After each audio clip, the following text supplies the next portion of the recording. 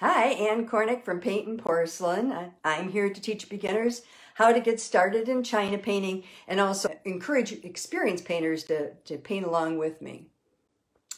Today we're going to work on the second fire of our violets. This is my first fire. This is how my first fire came out. And I'm happy with this. This was exactly what I wanted. And we're going to work on the second fire. Now, you know, I always do two at a time. And so here's what the second fire is going to come out like. So we're going to put them next to each other so you can kind of see where we're going. I'll pull back a little bit. So this is the one we did last week. And what we're going to do this week is we're going to add more depth to the leaves. We're also going to add more color to the flowers. We're going to add more flowers and we're going to add a background. So and then we have the bottom of the box to do, and I'm not really sure how I'm going to do that. I've been trying a number of different ways. I've really been working on this one because I'd like it to look a little bit antique-y, you know, so I think that's important. So I'm going to angle us down so that you can see what I'm doing, and we'll get started. Oh, the colors we're going to be using are blue-black. We're going to use that on this fire. You know my favorite color is blue-black, and berry. We're also going to continue to use the baby blue, the pink, whatever light pink you have, and a white. I have some chartreuse on my palette, a little bit of moss green. I don't know if I'm going to need the moss green, but the chartreuse, the warm brown green, and the shading green I'm going to be using. And then I have violet and royal violet, and you can use one or either of those kind of interchangeably. So that's entirely up to you. I tried this a number of different ways. And as you can see on this second fire that I did here, it looks like I did the background first, and then I did the leaves, and then I did the flowers, but that didn't work. So I found that the only way I can do it and hold it, because you know, if you want to hold it up for you to see it, you have to do the background last because I've got my hands on it all the time. Now, I do have one of those Lazy Susans. And if you have a Lazy Susan, you can put this on the Lazy Susan, and then you can lean on the Lazy Susan as you work, and that makes it a lot easier. But for this particular application, it really doesn't work. So if you want to put your background on first, you certainly can, but you need to have it laying down somewhere because you're going to get your fingers all over it. Just trust me on this one. Okay, so the first thing we're going to do is start to work on these leaves. And I'm going to use a combination of the chartreuse and a warm brown green. And I'm just going to go around my violets very, very carefully. Now, add a little more of this. I probably should have started with the biggest one first. You have to be very careful. You're pulling it in to where around the violets so that you have the shading there. And then, of course, you're going to feather it out a little because it gets kind of stodgy, you know, it gets too close to the flowers and it kind of mounds up, and then you just have this line of color. You don't want that. And then I'm going to add a little more here. I'm using the chartreuse because I used the chartreuse on the first fire. It'll just intensify it a little bit, but it'll keep that lightness to everything. And then I'm going to do my little edge here. I need a little more oil. Okay, do my edge here. And I'm going to, I'm also going to do a little bit more down the middle. Pull that color over so it's more down the middle there. And then just feather it out very carefully. Yep, yep. Okay, you'll be able to see it better, I think, on this larger one, which is actually where I should have started. So we're going to do the chartreuse. I'm going to add a little shading to this one to make it a little darker. Shading green is a little darker than warm brown green, but it also has kind of a turquoise in it, or a blue in it, so it does make things different. Here, I'm just, remember we talked about just putting the color on and leaving it. That's kind of what I want to do up here. because I want it to look more like those antique violets that I've seen in the past. And the antique ones, they kind of have a blob of color here and a blob of color there, a wash of color here and a wash of color there, and I kind of like that look. So that's kind of what I'm going for. Oops. Clean off my brush a little. Can you see what I'm doing here? Now you remember we talked last week about the fact that these veins come this way, and then they all come from the same point, the main veins. Then the other veins, the secondary veins, all come off of that. And quite frankly, I don't know that I want to get into the secondary veins, particularly with this small a piece. You know, if I had a bigger piece, I might consider doing that.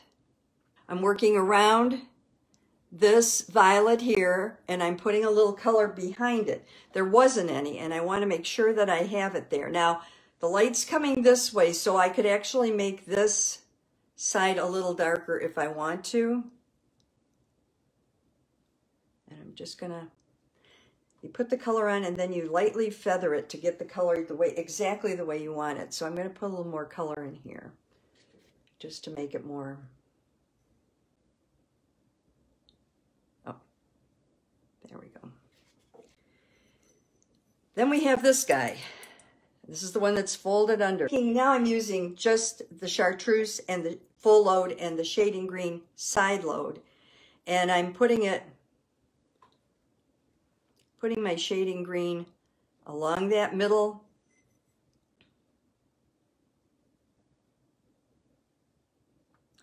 vein, just so I get it.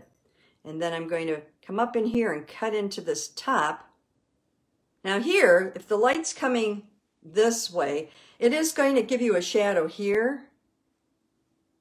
And it's also going to give you a little bit of a shadow that goes through on the other side, but the light's going to hit over here. So you're not going to want so much light, so much dark on the edge of these guys. You're going to want the darkness up here because it's coming across this way.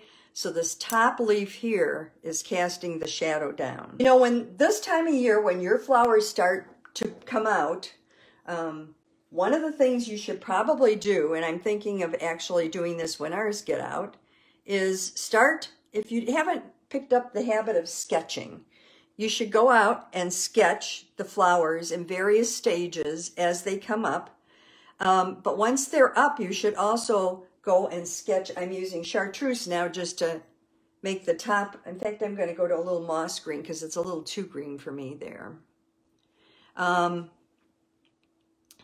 You should go and sketch them in various stages. And I think you'll have those available to you when you're painting, so that, for instance, now this is a good example right here.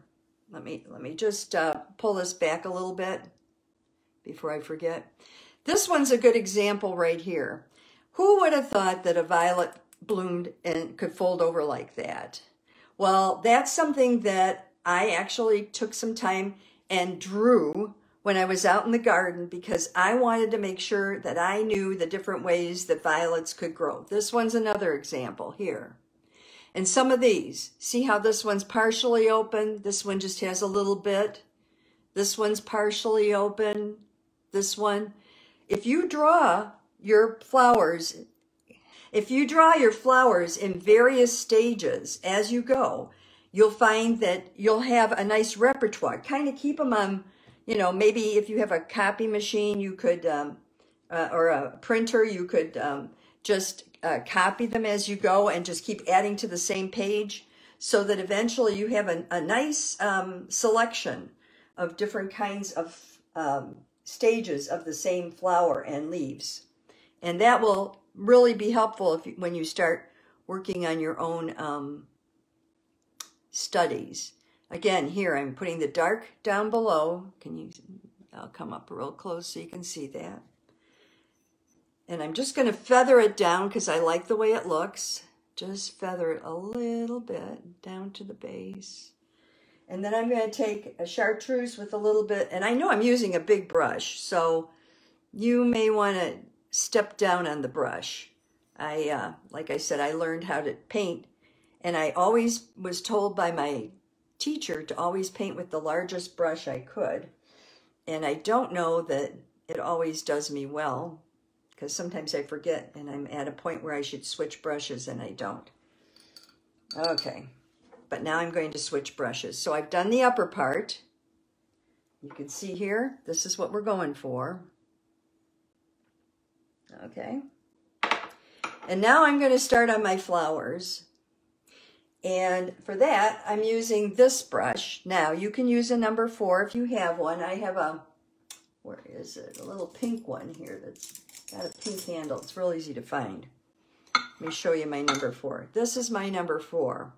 This is actually one from, it's a Jane Houston brush, and it's a French brush. And you see this one has a squared off top. Can you see that when I hold it up this way? Yeah. And this one has a rounded top. And this is the one I prefer to use, but you can use the square if that's all you have. So I'm guilty of not having enough small brushes. So I'm learning. Now we're going to pretty much do like we did the last time. I'm going to take the blue and I'm just going to put it on the part of the flower that I want the blue on. You almost can't see it, can you? Let me work on this a little bit here. There we go. And then I'm going to put the blue down at the base here. I still like to have blue on here because I think the blues and the pinks, they make purple. And I think it's kind of a nice combination. And it adds something, I think, to the purple when you add the purple. Okay, so I've got the blue. Now, I'm going to do something a little weird. And it works for me. It may not work for you. I told you I have white on my palette. I'm dipping into the white full load on this. And I'm doing a side load of the violet. I'm doing that because I don't want to mess up that blue, but I want to get the purple in there. I'm working on this one right here. I'm going to pull it down, flip it around. I'm always pulling towards the center of these flowers. White and violet. And the reason I'm doing that is so the blue continues to show. Oops, I need a little more violet here. Let me back up. This guy didn't get enough violet. Huh, come here. Yeah, you have to play with it. And then I'm going to do the apron of the violet down here with the purple. Side load.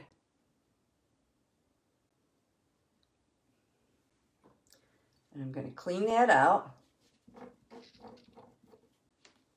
And I'm going to come back with a nice liner. This is one of my little liners. Oops, here, you can see it better. And I'm just going to use the liner. I'm going to start with using the liner in the white. And I'm just going to put a little white on the tops of these, just so they separate a little bit from that. Right here kind of got mucky, if you can see, with the green behind it. So if I take a little bit of white, hang on, I have to get pretty close, and put it there, it'll pull that out a little bit, make it a little cleaner so you can see it. All right. I have a violet here. I have violets here. So I'm just going to keep doing the same thing with them. The violets are pretty standard. Right now I'm using a pink on this guy. A little pink down below.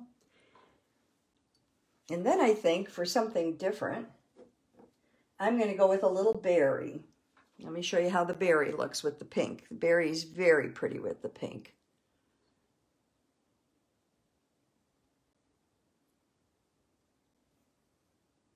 oops, this one's not quite the way I want it. Oops, let me come up here so you can see. There. And then we're going to put some berry around the bottom here.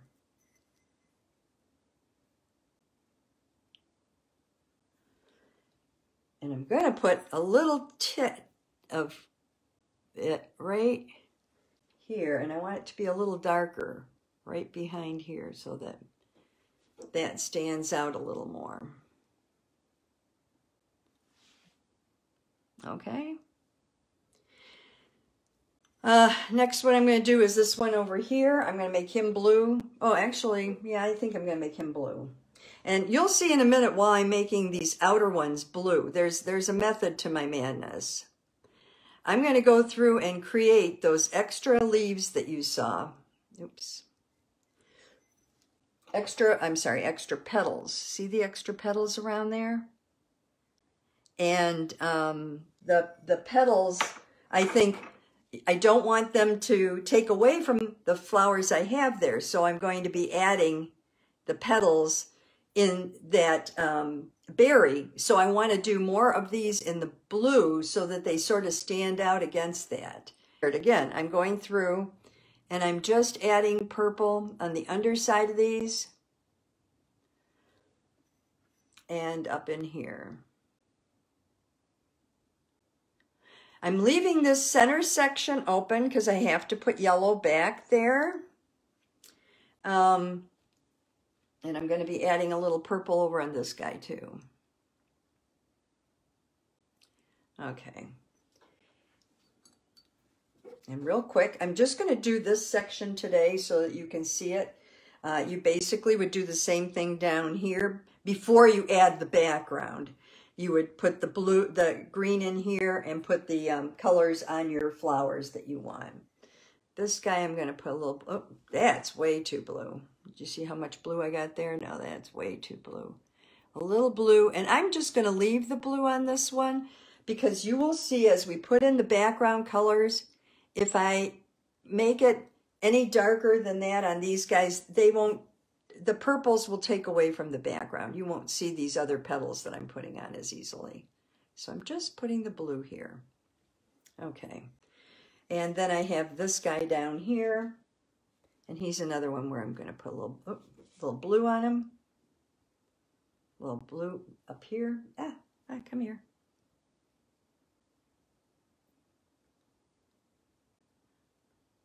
Now, these blues, there was purple underneath. So the purple mixed in and it really helped. So that's why I left them. But this one down here, there's not enough purple to mix in, so I'm adding purple to it. And it's all whatever your aesthetic is. If you like it light, leave it light. If you like it dark, oh, I'm sorry, it's not always easy to see how I'm painting here. I'm adding the purple in now. If you like it dark, then you need to add more purple to it. Oh, come here, you. Sometimes your purple doesn't want to cooperate. Okay, and this one up here, I think I'm just going to add a little purple to because it's mainly blue and I don't like that. So I'm just going to add a little purple. Do you see how I did it on the side there? And a little purple on this side here. This is one of those that's just peeking out and a little purple right here. And you notice I turned the plate from here to here in order to do the color on this side. Okay.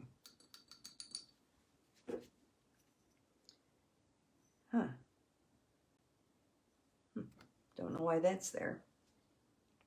Okay, now I'm going to take my liner, put a little mixture of warm gray and shading gray on it, and I'm just going to clean up these veins here. Sometimes when you pull through, you don't even need to do it. There's enough paint there to do what you want to do. Okay. So that's what I've done just to add a little, and oh, I might add a little something right here. And the reason I'm doing it now is because once I get the background on, I'm not going to be able to lay my finger like I am on the tile and do these kinds of little delicate things. So you have to think about what order you're doing things in.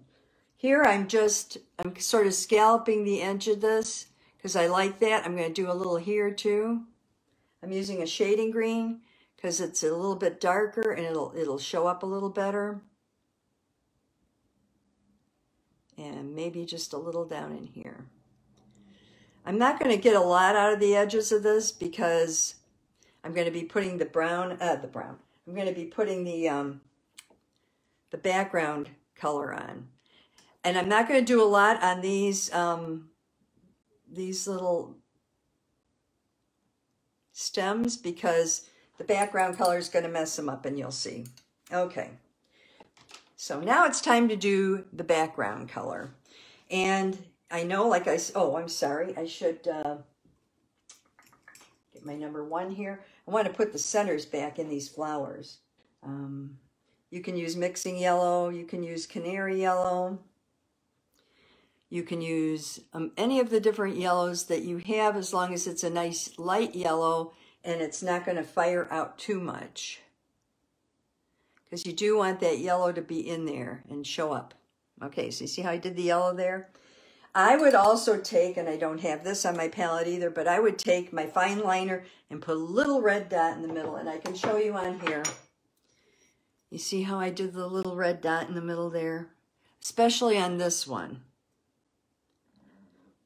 And I think it just makes them look a little, I don't know, better, kind of focuses you to the center of the flower, which is what you want to do. Alrighty, I'm going to take my number 10. If you have a larger brush and you want to use that, that's fine. And I'm going to do the background on this with my blue black. Now, you have to be very careful because you already have all this done. But I found that if I don't do it this way, I end up not being able to do a nice job on the flowers and things because I'm leaning on the plate to do everything like this. So I'm going to put a little blue black back here in the back. If you can see, I think you can.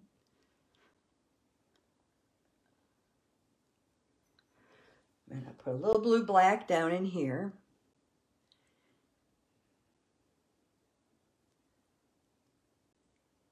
And this is going to be more of just a general background, nothing too fancy.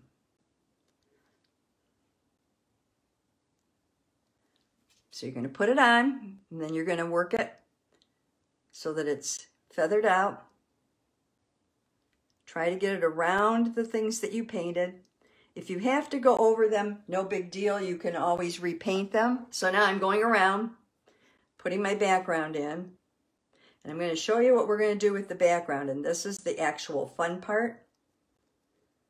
I want to get this background smooth because I don't want to do this twice. Although I can't tell you how many times I did it on that piece that I showed you where I had the second fire. I must have wiped that off about 6 times because I couldn't get it the way I wanted it. And I knew what I wanted, but I just couldn't get it that way. But, you know, China paint you can wipe off as you go. So you're going to go all the way around. You're going to try to leave a section in the center. This is a technique one of my teachers taught me. You take your finger that you're going to use and you rub it on your jeans and then you tap and it will not leave any fingerprints on there because you kind of already took the fingerprints off by rubbing it on your jeans. It kind of makes your finger kind of swell a little bit or something. Anyway, it does take the finger paint and then you can do it. But you want the middle of this to be light. You can use a silk. You can use, you could also use one of those sponges if you get too much paint in the middle. But okay, so there I've got my blue on. I don't want to waste a lot of time on this because I will go all the way around. It will look like this when I'm done. You see how much white I left in the center section, and I just wanted you to see that you do leave the white in the center section. But going back to this little brush, that's the rounded one. You could do it with the number 4, but a rounded brush would be better if you have it. I got this one from Birgit Porter, and it's one of those that she uses for her type of painting, her old world type of painting. I'm going to dip it in the berry, full load, and I'm going to start adding little background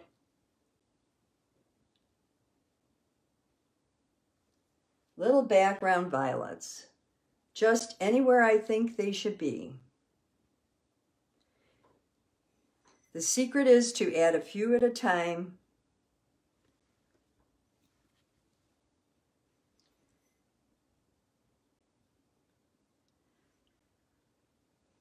And make sure that they look, you try to make them like violets. So here's my tile. Let me show you what I mean by that. A violet looks like this, right? It has 1, 2, 3, 4, 5, right? But we're only doing this much. So you're going to be adding it like this. I'm sorry, I don't have enough oil on there, but you're going to be adding it like this. A little curvy sometimes, not a little curvy sometimes, but that's what you're looking to do. And that will really help in adding in these little things. And you're going to add them wherever you think it needs it. And just keep turning, because that's the secret. You're going to get, as you go to the edges, you're going to get fewer and fewer of these. Okay, so then you hold it back, you look at it, and you think, do I like that? Okay, if I do, that's great. Do I need to add a few more? Yep, I think I need to add a few more in through here. And you want them going different directions. That's the whole point to moving this. And I think I want a few up in here.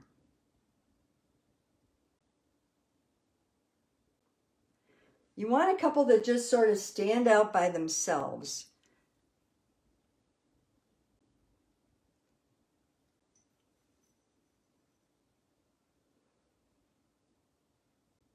Okay, I think that's about enough. I've added enough. I may want to go a little crazy over here and just put a few more of these little guys up in here. And then I'm going to take my liner and I'm going to go through and correct the stems. So anywhere that there's a stem that I need to add, there was a stem down here that I don't have. This stem here kind of got lost, so I'm going to redo it. And you're just going to go through and add back in the stems so that, oh, that was a little heavy-handed. So if that happens, you just correct it. And then I'm going to clean up this. This guy here is way too dark. So I will clean him up. And then just add a little more here. And then you're going to go through with your number 1 or your number whatever. And now I'm just going through and adding a little bit of the green to the top of these little buds on the side. And then if you want to, on the final end here, just you can take your white and you can go around and you can accent a few of these if you want. I love white. I use white all the time. Okay, so that's where we are. This is it. Like I said, I would still put a little red dot in the middle there. This is the second fire from that I did before this we started today. And this is the second fire painted for you. And then we still have the bottom of the box to do. And the bottom of the box is not very, here it is. The bottom of the box is not very deep on this one. On the other one, it's about 1 inch deep. So I'm debating what I want to do with these to make them go with the top. So I want to make the sides go with the top, but I think I want to add more color to the sides. So I'm going to have to play around this week and come up with some. So we'll be back next week, and we'll be finishing up our violets. Alrighty, thanks, and I'll see you next time. I hope you enjoyed the program, and I hope you'll take a minute to subscribe so that other people can learn more about China painting and we can get the word out to more people. You also can look at the links below. My PaintnPorcelain.com website has a lot of freebies and printables for new and experienced painters, as well as studies, supplies, and even some of my hand-painted china. So thank you again, and I'll see you next time.